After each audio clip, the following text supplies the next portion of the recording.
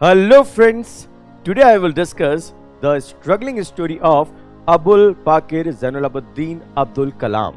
Yes, I'm talking about Dr. APJ Abdul Kalam. He was the former president and the missile man of India. His life is such an admiring story that shows that circumstances are not a barrier in the road to success, but can be broken with a firm determination and passion for achieving the aim. He is the man that no word could be sufficient to describe him.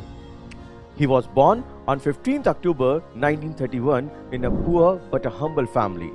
His family was not quite well in terms of financial conditions, but though were having a big herd. He was brought up with his 7 siblings and they had to face a lot of pressure, my dear.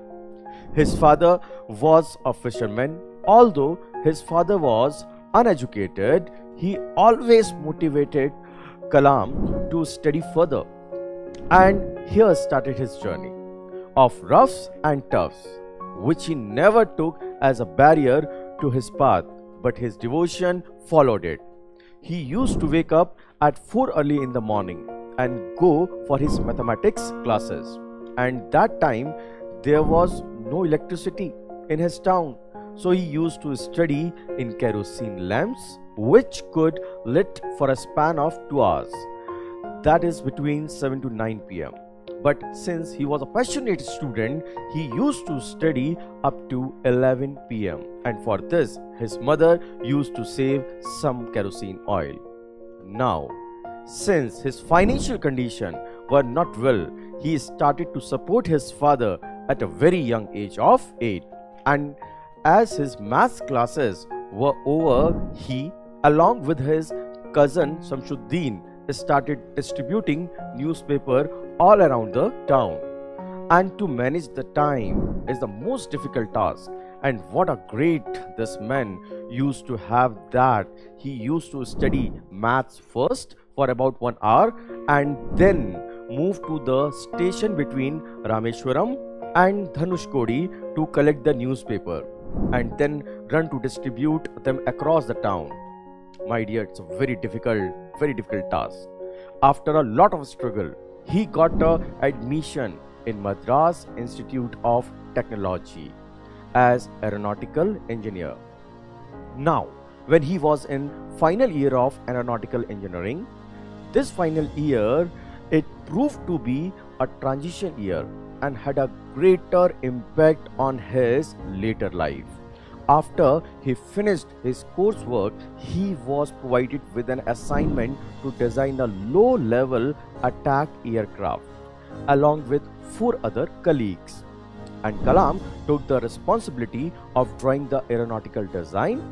But one day, my dear, the design teacher, Professor Srinivasan, the director of Madras Institute of Technology, reviewed his progress and declared it is a low quality and a disappointing.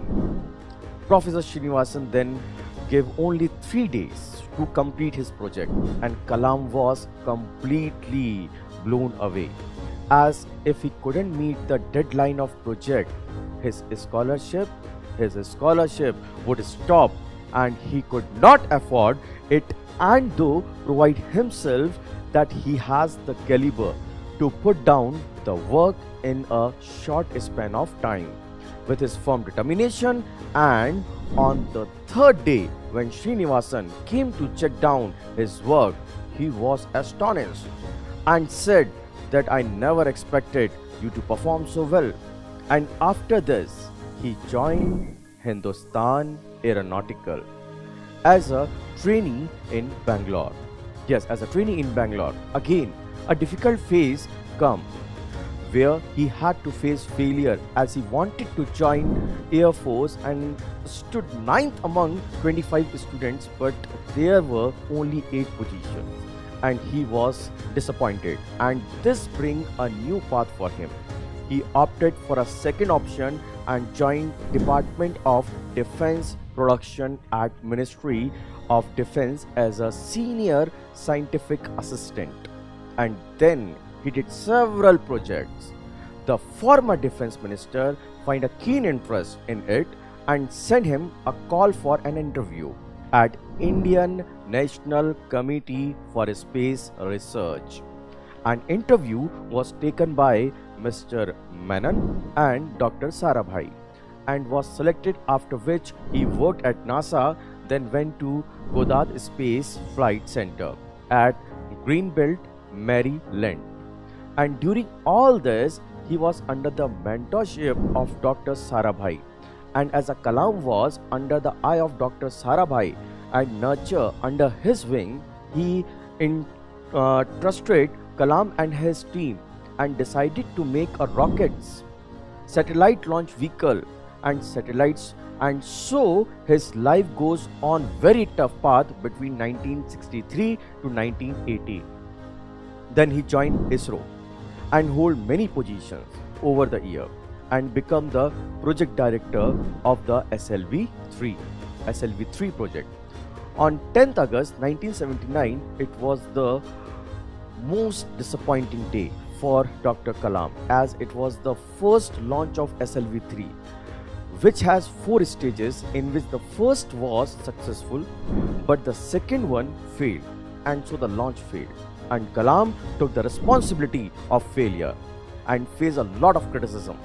But as he never stopped and keep going, India launched its first ever satellite into the orbit, successfully named Rohini, on 18th July 1980. And what a great story this man lived, becoming the missile man of India.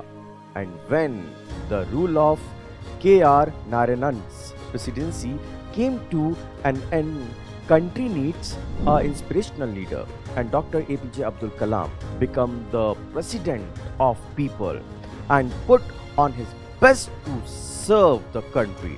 It is evident from his life that the struggles are not there to count, but to come over them and achieve what to want, and he completely proved